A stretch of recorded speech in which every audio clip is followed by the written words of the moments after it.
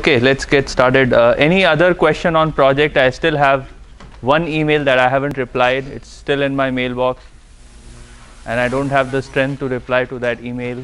It's the same email that I've received several times over the past 2-3 weeks about the project. So if you have a question, ask me now. Okay, otherwise I will assume that you know exactly what you want to do for the project, and then I will not reply to any emails about choosing the project topic. I can reply to emails that comes if you're working on the project and you get stuck on some point, then I can definitely reply and I'll help you with the project. But I won't help you with project topics anymore. So if you have a question, you have to ask me now. Everyone clear on what they want to do for the project? Perfect. Okay, so let's move forward with our lives. We'll talk about gradient projection method, very important method for constraint optimization.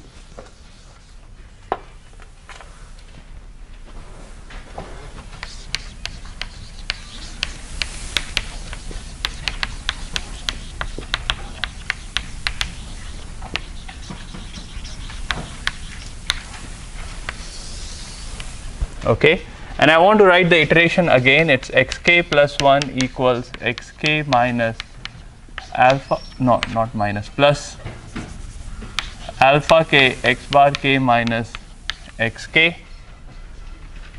Okay, where x bar k is the new point. Okay, so how do you get the feasible direction? You look for a point within the set. So this is your set, convex set X. This is your xk. You look for a point x bar k and then you move in this direction, standing at xk. Okay, and your alpha k is the step size that controls how large of a step you want to take in this particular direction. Okay. In the gradient projection method, what's this? Okay. In the gradient projection method, in the conditional gradient method, what was the method to find this x bar k? Anyone remembers?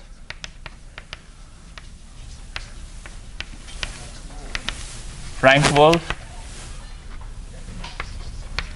X bar k was argmin x in capital X gradient f xk transpose x minus xk.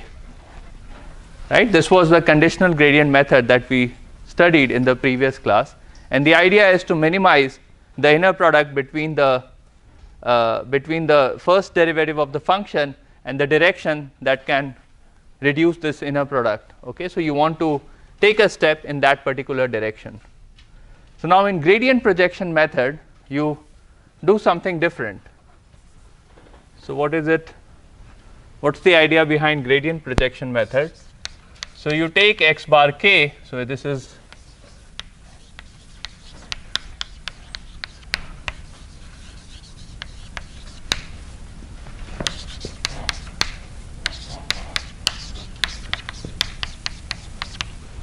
okay. So this was, remember, this is exactly what we had in the gradient descent. But what's the problem with this approach? So sk is some parameter greater than 0. What's the problem with this approach? Anyone remembers? If I take xk and I pick a value of sk and subtract the xk minus sk, the gradient of fxk. So let's look at the picture. This is my xk. This is my negative f of xk. And so if I pick an sk which is large enough, or sk which is strictly positive, this is my xk minus sk gradient fxk. So what's the problem with this approach? So this value x bar k is going out of the set, right? So what's the obvious thing to try? Just project it back onto the set. So I'm going to take x bar k as the projection of the usual gradient descent that we use in the unconstrained optimization.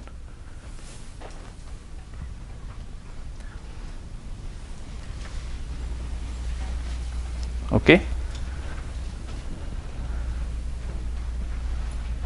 Again, the idea is to use the same method as we have in the steepest descent for unconstrained optimization, and then project the value back to the set itself, and that gives me x bar k.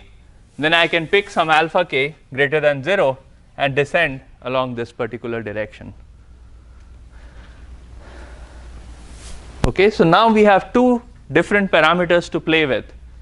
We can play with alpha k, or we can play with sk. Okay, and these two are completely separate parameters. So let's see why.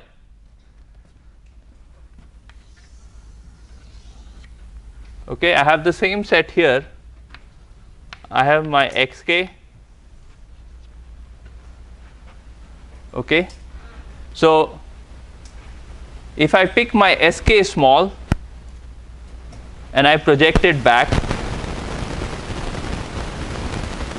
and then I'm going to move in this direction, right, from here to here. On the other hand, if I pick my xk large,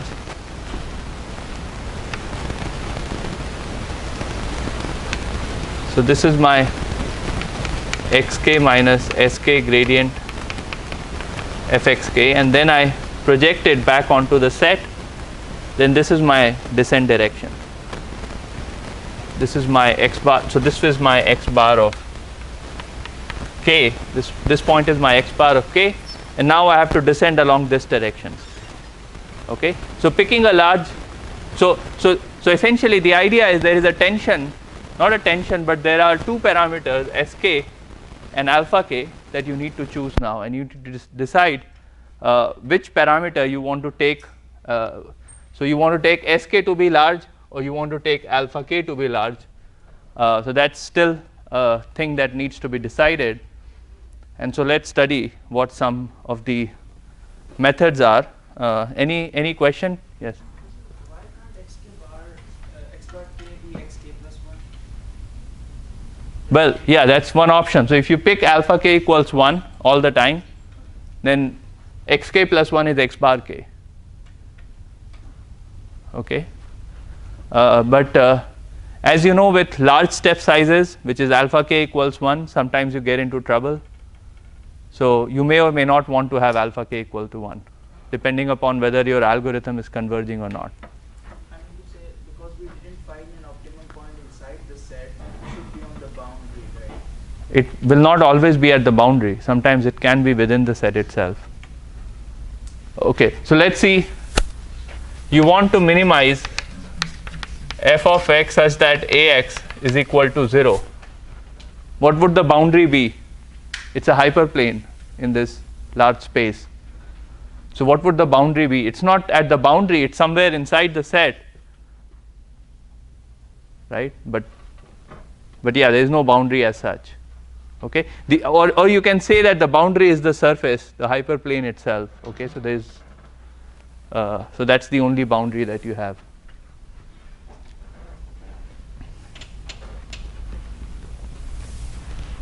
So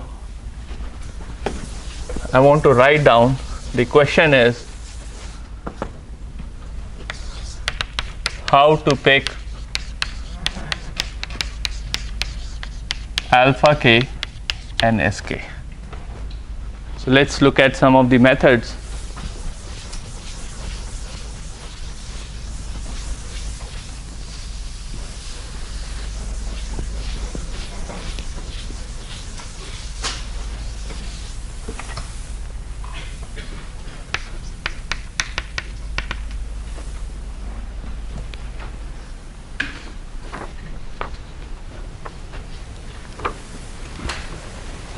Let's say sk equal to constant alpha k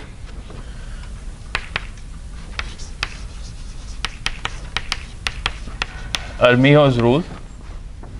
Okay, so you have sk, just pick a constant 1, okay, or 0.5, and then you pick alpha k according to Armio's rule. Second option is sk is a constant and alpha k is argmin alpha in 0 1 f of xk plus alpha x bar k minus xk.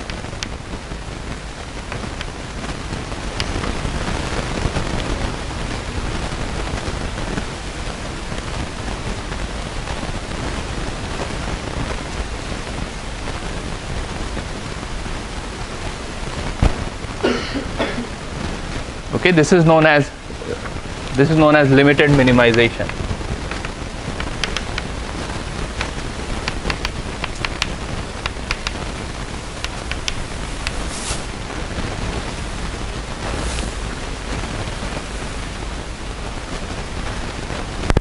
Okay, some of the assignments in question 2 or maybe in question not question 2 but in either assignment 2 or assignment 3 would depend on would be maybe not in assignment 2. Assignment 2 is all unconstrained optimization. Has anyone looked at it?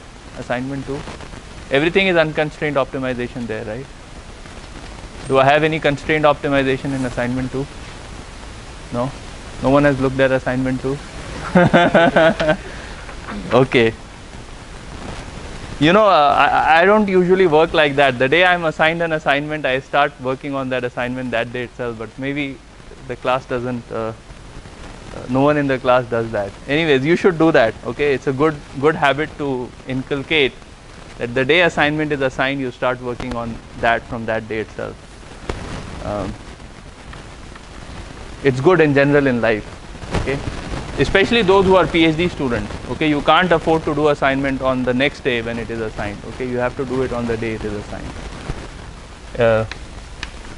Okay, so this is number 1 method, number 2 method, number 3 method. Alpha k equals 1, so which means that xk plus 1 equals x bar k.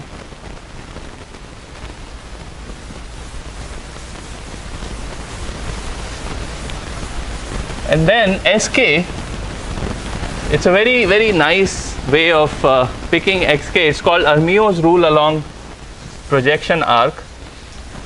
Okay, it's a very fancy name. Let's see what that means.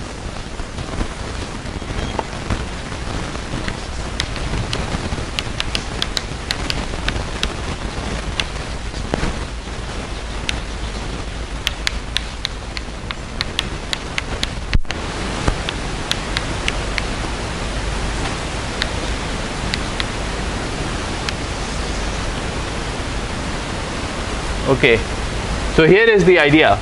So remember how did we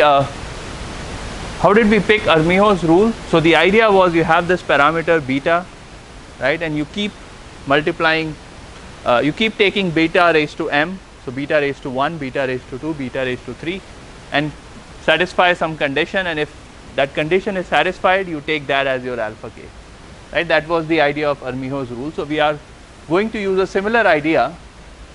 So I'm going to define x of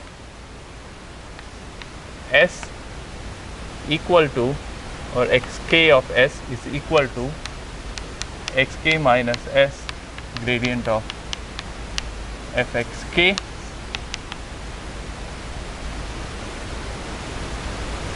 Okay, this is how I'm going to define it, and the idea is as follows. I have this xk, I have this gradient of minus gradient of fxk. So I pick a value of beta equals to 1, or sorry, beta raised to 0, so that's xk minus beta raised to 0 gradient of fxk, and I project it. If it doesn't satisfy the criteria that I'm going to write on the board in some time, if it doesn't satisfy the criteria, the Armio's criteria, then you change the value of beta and you pick beta raised to 1. So that's xk minus beta raised to 1 f of xk, and then you project it back. So this gives you xk of beta raised to 0, xk of beta raised to 1, that will be xk of beta raised to 2 and so on. Okay. So in this process you are essentially moving along this projection, along this arc. Okay, this is an arc, and this is what you are doing. You are moving along this arc by changing the value of beta. So what's the criteria? Okay, the criteria is f of xk minus, so not alpha k, sk equals to beta raised to mk, where mk is greater than equal to 0 is the minimum m in or minimum m such that f of xk minus f of xk beta raised to m s bar is greater than equal to sigma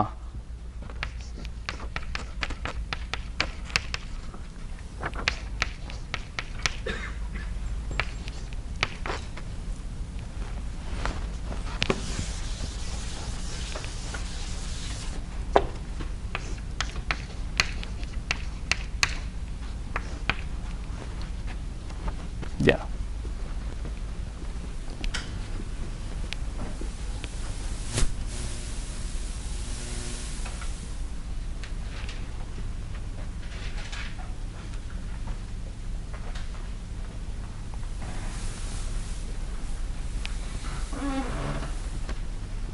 So your S bar is some parameter, so S bar is greater than 0 and my sigma is greater than 0 and my beta is in 0 comma 1.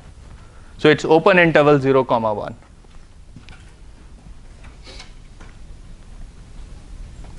So typically you would pick S bar to be equal to 1, doesn't matter. Sigma to be a small number, 10 raised to minus 2, 10 raised to minus 3, and beta to be around 0.9 or 0.8 or 0.99. Okay, so you will implement this algorithm in one of the assignment problems, probably in assignment 3, and I'll give you what the value of S bar and sigma and beta is, beta are for that particular question. Okay, but these are the parameters that you choose before you start solving the problem. So you pick these parameters at every point of time xk, you figure out what negative of fxk is, you keep projecting this, you pick beta raised to 0, beta raised to 1, keep projecting it back, check for this condition. If this condition is satisfied, take a step, okay, and then restart this entire process again. Okay, is that clear?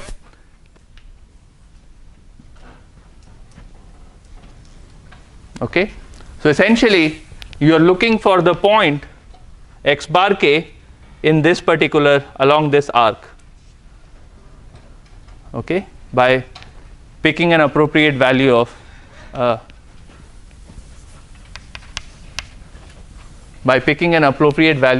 beta raised to S bar beta raised to mk.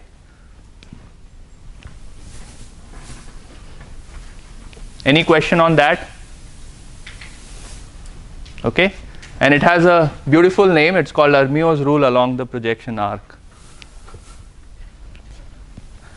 And then there is this fourth way of picking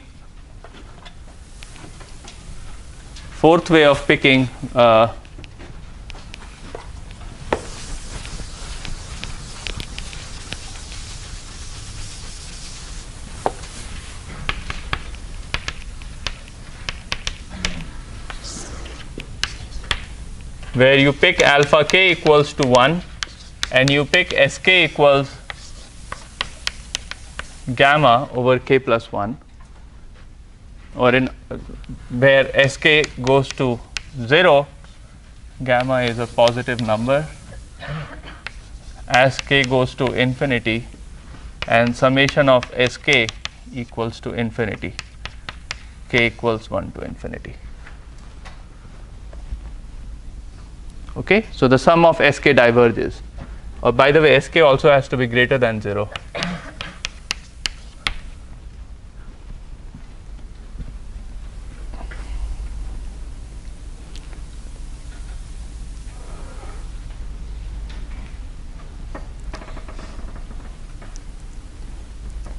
Okay, so these are various ways by which you can pick your sk's and alpha k, in gradient projection method.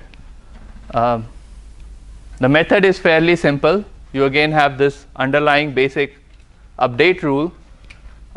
You can pick sk and alpha k according to various methods.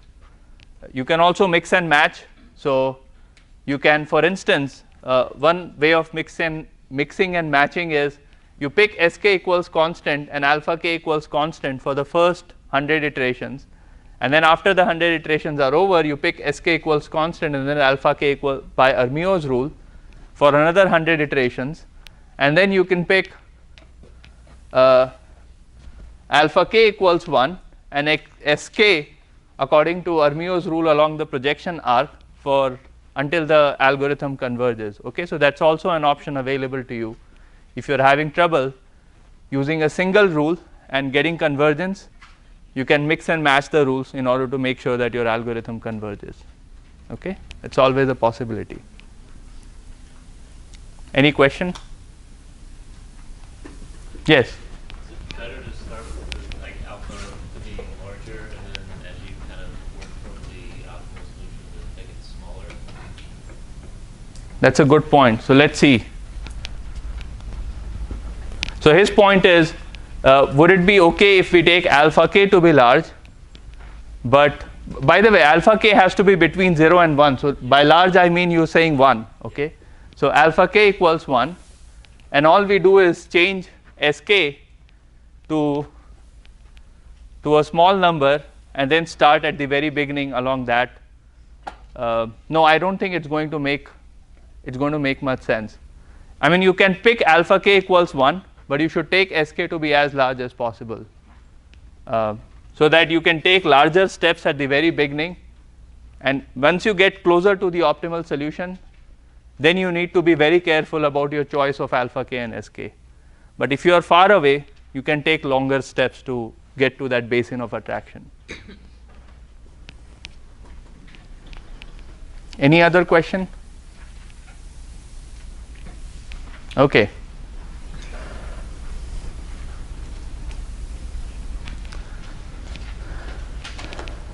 So far we have been doing optimization in the original space that was provided to us, right? So we were given this space X, or the subset X in Rn, and we were trying to do an optimization within that subset itself. Now the next method I'm going to introduce is called scaled gradient projection method, and in that case you kind of distort the subset in a way so that it becomes easier for you to solve the optimization problem. Okay, so let's see what that does. Okay, so in other words, think about it this way. Suppose you have an ellipse.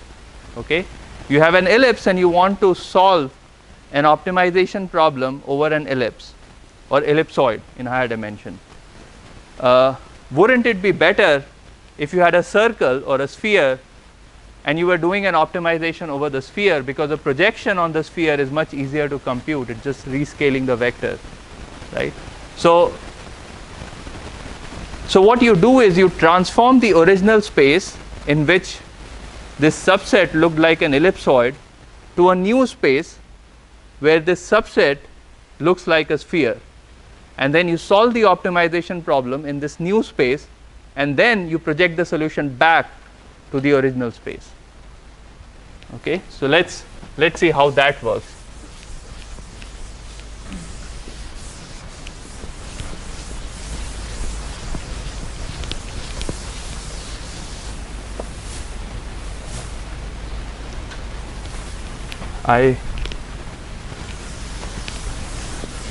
This is scaled. So I want to minimize f of x such that x is in capital X. Let's define y, which is hk raised to half x, where hk is a positive definite matrix. So now I want to ask, what is the square root of a positive definite matrix? I'm not expecting you to know, but I want someone to come up with a guess what the square root of a positive definite matrix should look like.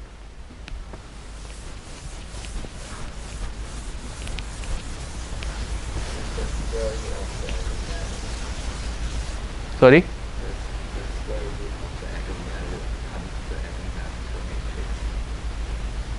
Okay. Okay. Okay. So you're saying that I have my hk, I know that it's a positive definite matrix, so I'm going to write it as u lambda u transpose, where this lambda is a diagonal matrix and u is an orthogonal matrix. It consists of all the eigenvectors of the matrix hk. So my lambda is lambda 1, lambda 2, lambda n, all other elements are 0. So I take lambda raised to half, which is square root of lambda 1, square root of lambda n,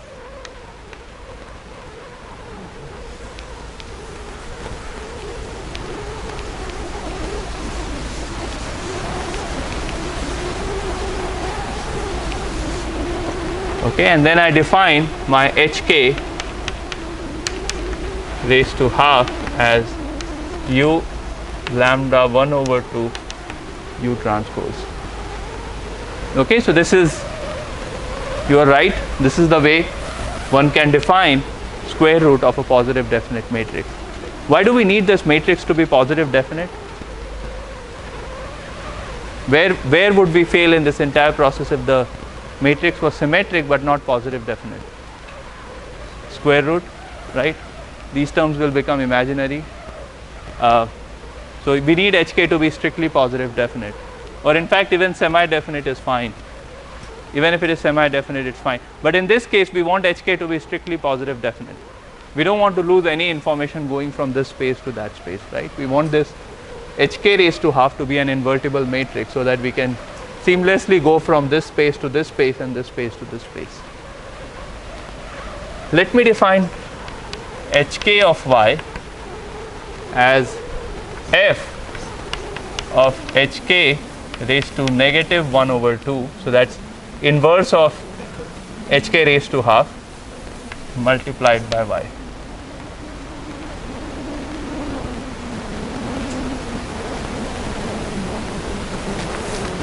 Okay, so that's my new function that I want to minimize, and I just want to note here that the gradient of hk at y is hk raised to minus 1 over 2, gradient of f hk raised to minus 1 over 2 multiplied by y.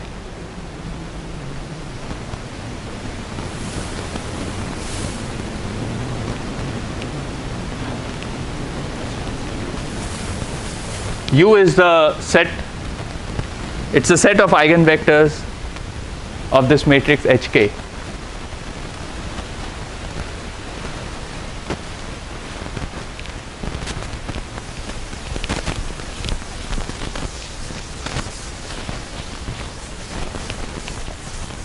So by the way, any matrix that has that is diagonalizable, you know what the concept of diagonalizability is?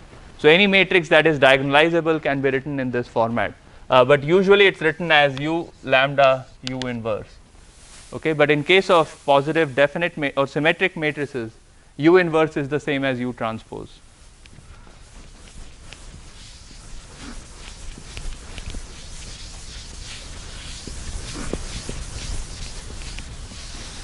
Okay.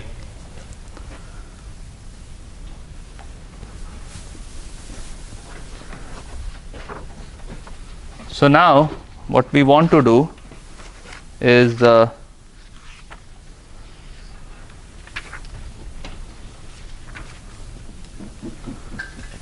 now we want to we define yk to be hk raised to 1/2 x for x in capital X.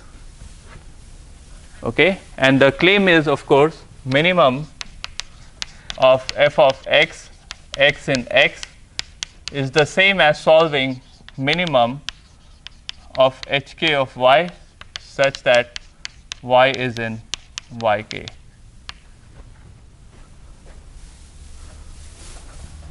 Okay.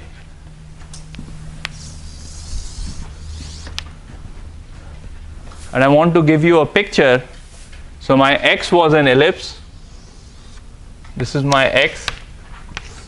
I transformed it by multiplying this space by matrix hk raised to 1/2 so that yk became a circle. Oh, sorry, not a circle. This is an ellipsoid and this is a sphere. Okay, so we transformed the space in a manner that this became a sphere.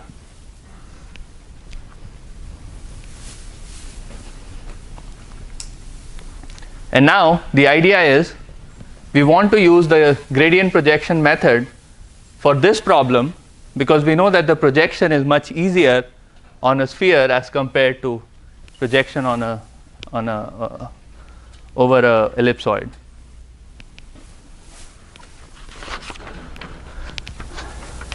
So I have yk plus 1 equals yk plus alpha k y bar k minus yk, and my y bar k is argmin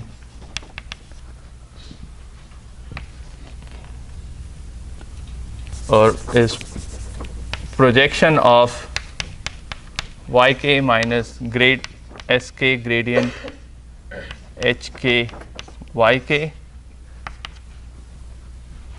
and this projection is over the set capital Yk, and I want to expand it, so that's argmin y in capital Yk norm of y minus yk plus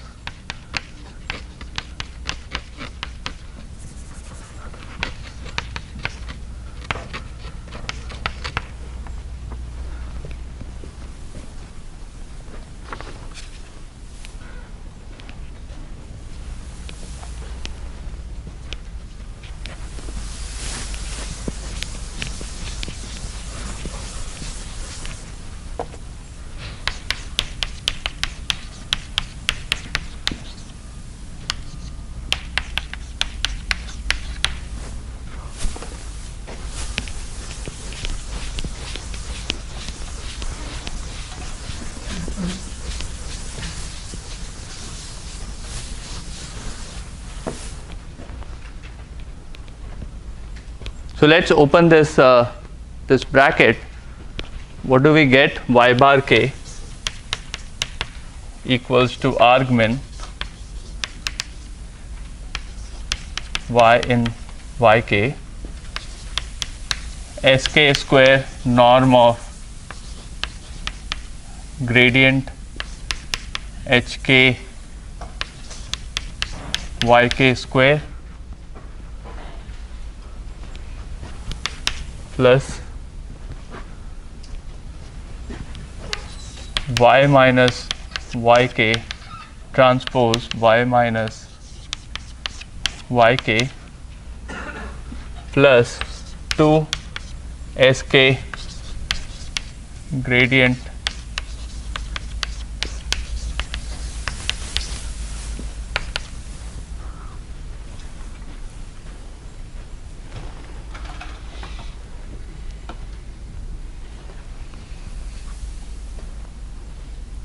okay. So I want to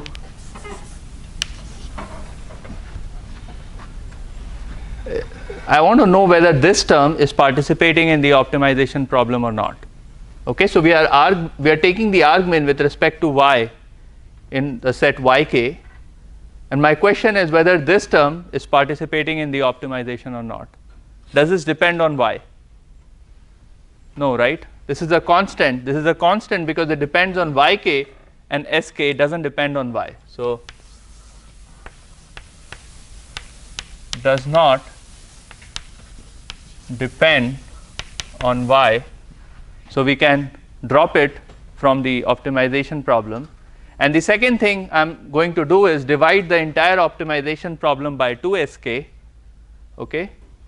So what I get is this is the same as argmin of y in yk of 1 over or gradient of hk yk transpose y minus yk plus 1 over 2 sk y minus yk transpose y minus yk.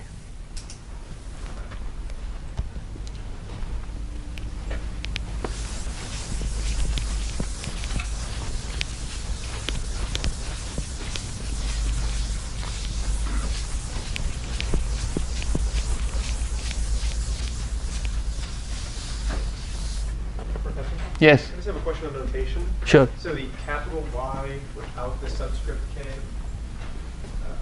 you have y minus yk. Oh, this is Yes. not capital Y, unfortunately. I'm mixing All up. the same y's? So except for this is a set. Okay. All other y's are small y's. Okay. Oh, this is also small y. Sorry.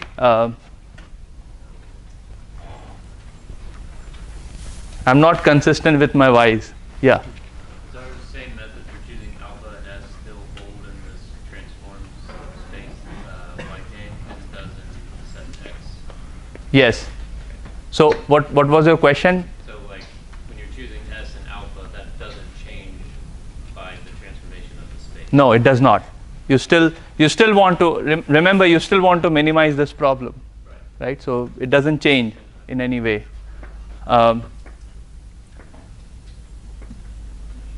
So let's get this entire equation in terms of x, in terms of x's. Okay, by how do we get that? So we know that yk equals h. This is not yk equals hk raised to half x. So and we know that gradient of hk yk equals to hk raised to minus half gradient of fxk. Okay. So what do I have? What I have here is x bar k, which is hk raised to negative half of y bar k can be given by argmin x in capital X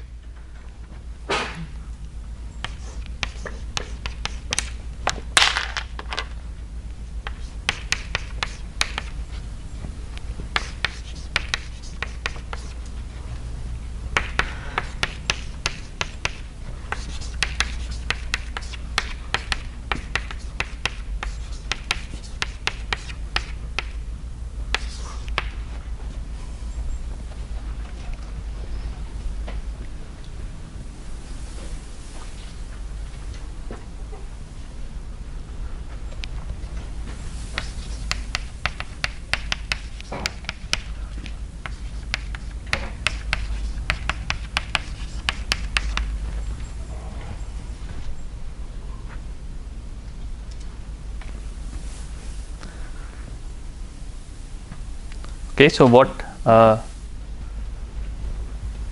am doing is replacing all y's and gradient of hk in the original format to see what's happening in the original space. So this is what is happening in the original space. this is what is happening in the transformed space. So in transformed space, I have yk plus 1 equals yk plus alpha k y bar k minus yk. Okay. So if you follow this iteration, it's the same as this iteration in the original space. Okay, and you are essentially solving this minimization problem in the original space if you go ahead with this formula. Okay, so you can do the problem in either space. This is what you would get in the original space. This is what you would get in the transformed space. So whichever one you find it convenient, you can use that space to solve the problem and then project the solution back to the original space. Transformation HK is like at every step K we have to find a new transformation, or it's Yes, you can pick. So the option, you have an option here of picking a new HK, new positive definite matrix at every point of the iteration. I mean, when we were transforming in respect of the entire space, we Right. just need one transformation. You can have HK equals constant for all K, which is what your idea is. But I'm trying to be more general and saying that, well, you can transform the space any way you want at every iteration. It may or may not give you any strategic advantage. So if we are changing HK at every transformation, Mhm. at every time step, suppose, so then how can we write HKX like y equal to HKX? We don't know which one will be valid. Here? Yk is equal to HKXK is fine. Okay. Yes, here. Yeah, so Yk is equal to HK half XK is fine. Yeah. But if we are changing it on the next step, Uh-huh. how is y equal to h half x is valid? I mean, using the subscript k.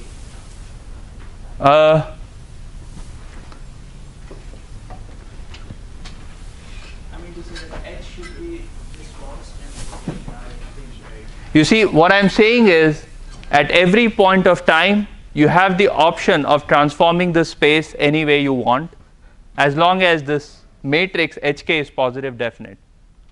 Okay, so at step K, your space would be your space would look something like this: y equals HK raised to half x.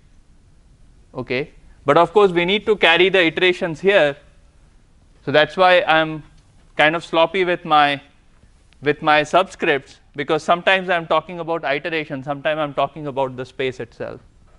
Okay, so you have to fill in those gaps by making sure you understand when am I transforming the space and when am I talking about the iteration itself.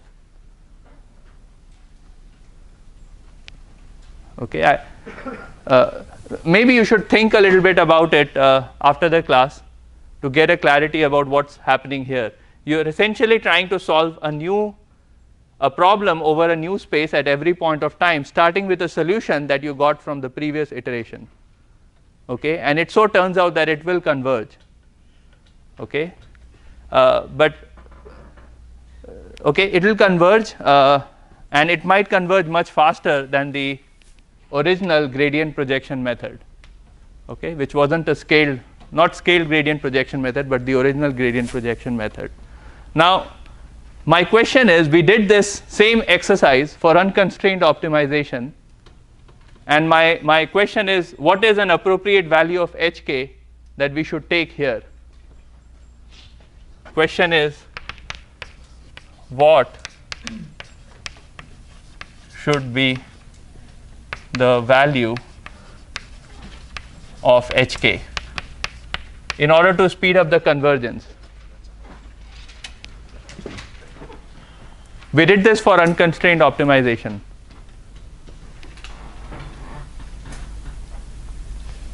Any thoughts, any guesses?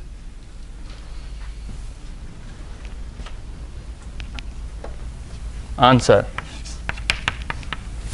I want a guess, not from you. I think I know the answer. Okay, that's good. Who wants to guess? What is a good value of HK here? Second derivative of with respect to Second derivative? right? If you take second derivative of f at xk as your hk, or rather it should be the other way, hk equals the second derivative of f, then you are essentially transforming the space in a manner that you are getting the descent in a direction that is closer, or that is closest to the basin of attraction where the optimal point is, just like it was the case in the Newton's method, where you were trying to reorient the vector towards the minimum point every time in the Newton's method, right, in the Newton's iteration. So that's the same idea here. This is the second order method for constrained optimization, and this is known as constrained Newton's method.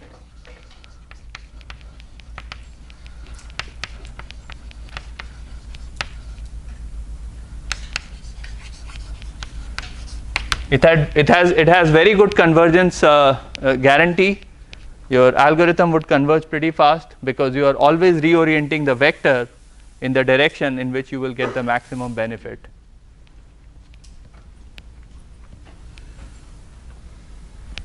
Any question about that? Yes. How do we know when we take HK is equal to this value, the transform space would be spherical? Like, so that No, we are not. If you are solving the problem in the original space itself, I am assuming that you are able to do this argmin very easily.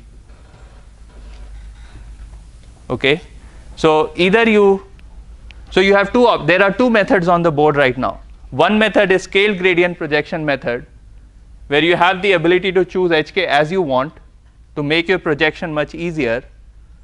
Or if you are able to solve this problem quickly, you can stay in the original space and instead pick the scaling factor hk as the second derivative of f. Okay, and that's the constrained Newton's method. So there is no projection term in this. No, there is no projection term here. So we can directly use. Well, there is a projection term which is this x bar k. I mean, x bar k is what? It's argmin of this particular matrix. Does that make sense? No. You have a question? No? Okay. So this is second order method, very fast, superlinear convergence. The original gradient projection method was the first order method. It had whatever the convergence rate of steepest descent is, it inherits the same property. Okay. All right. So let's move on to the next topic, which is manifold suboptimization. Well, it's two metric projection method. I don't want to start that topic right now, but let me give, yeah. So the HK used over here is completely separate from the HK we defined earlier, where it's U lambda U transpose. This is a positive definite matrix. Yeah, but they're not the same. They're not the same. They're like their application is different. You're using the other HK to project from X to H to Y. Right. And this one you're staying in X. And using That's right. Yes. Yes. So they are two separate algorithms. Yeah. Okay. But there is a connection between the two algorithms. Okay. The connection is that you can take HK to be the second derivative.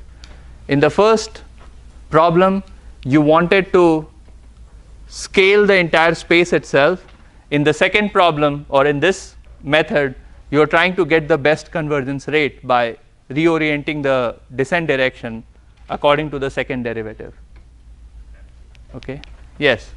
So the constraint Newton's method is for convex optimization because the HK should be positive. HK should be positive definite. Yeah, but so this is for the convex problem. No, this, well, you see, whenever you are talking about a local minimum, suppose your problem is like this. Okay. So at each of these points, your second derivative is going to be strictly positive definite. Okay. So if you are standing here then your second derivative may not be positive definite. But for most of the part, as long as you are within the basin of attraction, which means as long as you are within this zone, your second derivative will always be positive definite. Okay? And in all optimization algorithms that we have covered so far, the implicit assumption is your x naught is close to the optimal point. Okay? Because if you are very far away, there is no reason for us to believe that it will converge unless you can prove that it is going to converge to the optimal solution. Okay? So if this is the optimal point you are looking for, you should start within this zone. Within this zone, you should pick an x naught within this zone. Of course, you might argue that how do I know which x naught, which zone the optimal solution will be? In fact, you don't know. Okay? Which is why you don't always get a good solution. But if you are doing a convex problem, this part is guaranteed to be positive definite, and then you always converge to the global solution, globally minimum solution, right? But as far as non-convex problems are concerned, this is not guaranteed, okay? And our implicit assumption when we say that this algorithm would converge to a local minimum, the implicit assumption is that x naught is close to the optimal point.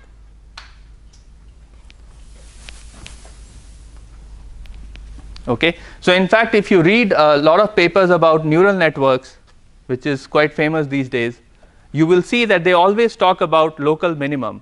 That's because nobody can actually prove that they have converged to a local minimum or not, because it's very hard to justify that you started from a point that is close to a local minimum, or to justify that the second derivative is positive definite. Okay? So all you can say is, well, I have converged to something, I hope that it's a local minimum, and it turns out to have a good whatever error percentage or something. So it works good in practice, so it's fine. You put it on Alexa and then you ask it to play music or whatever, right? Ask what's the weather today.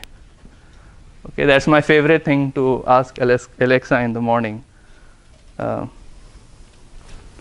Okay, I guess I'm out of time. I just have 2 minutes. But next class we'll talk about two-metric projection method.